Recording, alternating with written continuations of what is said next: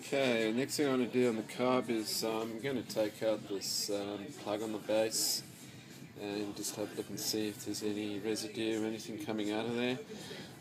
I actually, before I took the carb off, I actually on the side over here you'll see an all Allen key bolt.